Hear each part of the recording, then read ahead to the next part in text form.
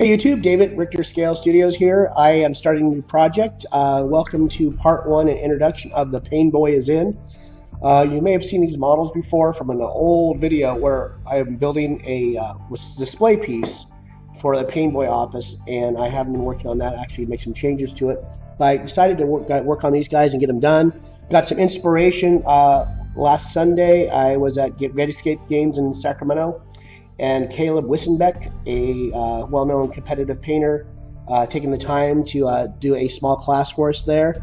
And I've bought a lot of DVDs in the past, but having a live teacher that's experienced like that, you can question and see his technique, especially when you can question someone. You look at a DVD, you can look at it over and over again, but there's something that you just don't grasp, and he's a very good teacher, was able to explain it to me, and hopefully make me a better painter. I think definitely will. So I am just working on these guys. You can see the base colors on the skin are done on both of them basically. I've been kind of playing around with shading and blending.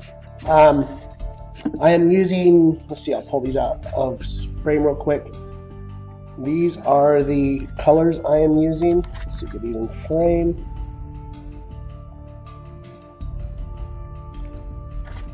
So we got pine green as the shade, leaf green as the base coat, and pale green as the highlight. And we will be incorporating probably blacks and whites into those too, and other colors to make those pop. The mask and the cap on the Pain Boy himself, I'm doing in a mint green. I kind of want a old school kind of like OR scrub color, and I'll be using blacks and whites with that to shade it and highlight it. And then the bandages, he's got bandages on one leg, and then the garrote's covered with them from head to toe. We're going to be doing this triad, leather white base, a ghost white shade, and the linen white highlight. So those will be fun to work with, and we'll probably incorporating probably some browns and some warmer colors into that. So let's bring these guys back in frame here. Let's see if I can bring him in close. And I just show you kind of playing around. Let's see if I can take this real quick and not lose it. There's my wet palette. There's my black and white, big blobs of that for shading and highlighting, so I can use that kind of well for that. There's the mint green. There's my skin triad, and there's the bandage triad I just laid out and haven't used yet. So let's get back into here. He's hopefully in focus for you guys. I'm using a Series 7 number 1, not the miniature, it's the regular one. And just kind of playing around with his skin right now.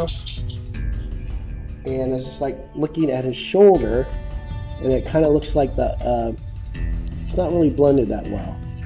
So I was going to just go in there with a little bit of a light thing too. Also, I'll show you another thing about my wet palette. This is a standard, it's called Stay Wet palette. You can get these at Michael's. Probably any art supply store in the world. I think this is probably a real common item. I cut the sponge. I've been watching people, especially Caleb. He has a different palette, but basically the same technique. I cut the sponge about an inch too small all the way around. So, number one, you're able to see how much moisture you have in that palette. You don't want the water going above the sponge, but you want to make sure it's a nice reservoir of water there that it's feeding from to keep your paint wet through that standard parchment paper you buy at a grocery store. I've been taking it to a bandsaw, cut in thirds, so it's basically I think about 5 inches wide and then maybe 6 or 7 inches long. So you have a nice thing to work with. You can make it as big as you want, but when you're dealing with miniatures, you don't need a lot of paint. And also another thing with this trough, you want to moisten your paint a little bit to make a wash or a glaze. You just dip your brush in that little moat, and then you have your water supply right there. You don't have to go into your clean your brush water at all. So that's kind of a nice thing, a tip maybe you guys can use. So I'm dipping into the highlight color right now, and actually really thinning it out. I'm going to show you my brush. You can't see any paint on there, but there's plenty. And let's see, let's go into here.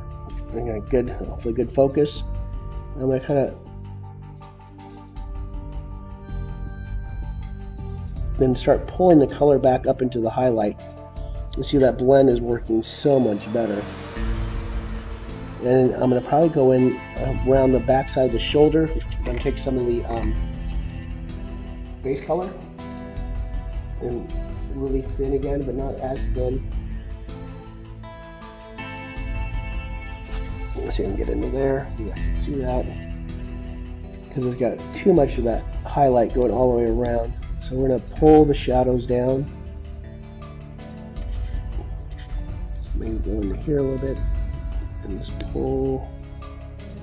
Well, it's not really a shadow. This is the base color, but going into a shadow.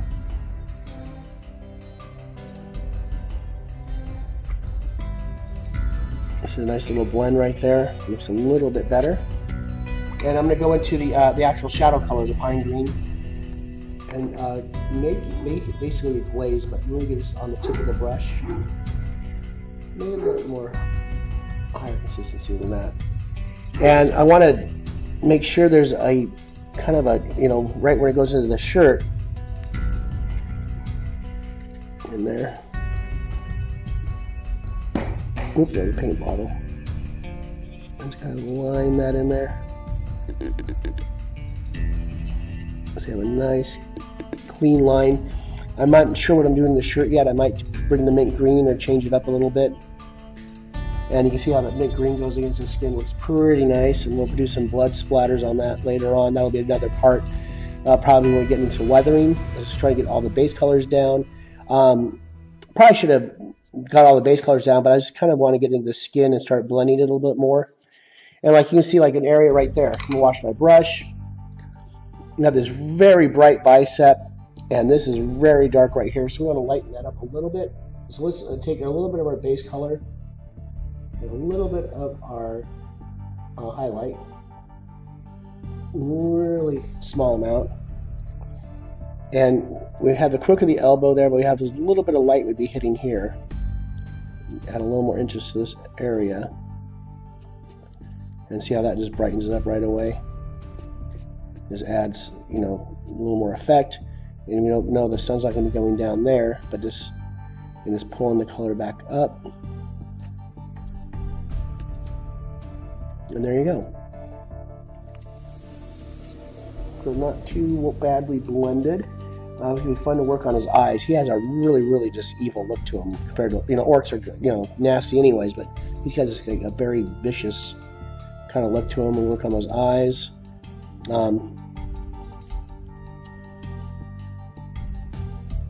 We can highlight a little bit of his chin.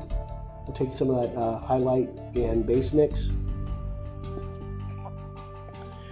and go along this little area here.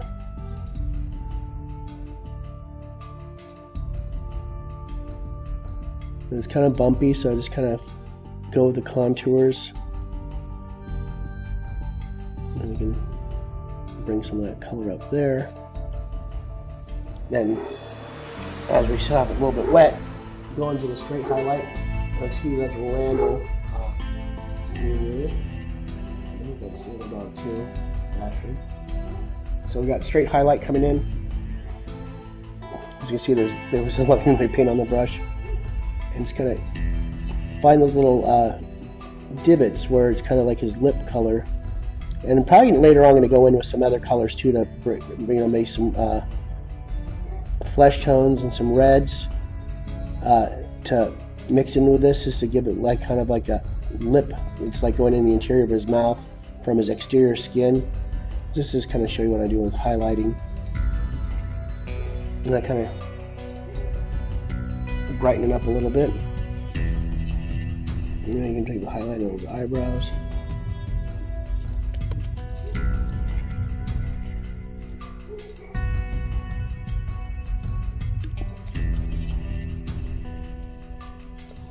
So we'll take some more shadow color.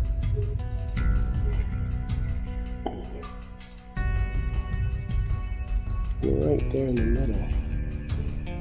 A really deep furrow.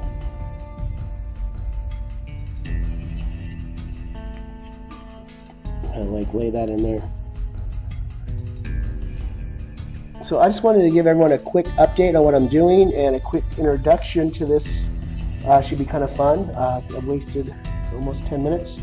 So thank you for joining me, and we'll see you in the next part. And thanks again.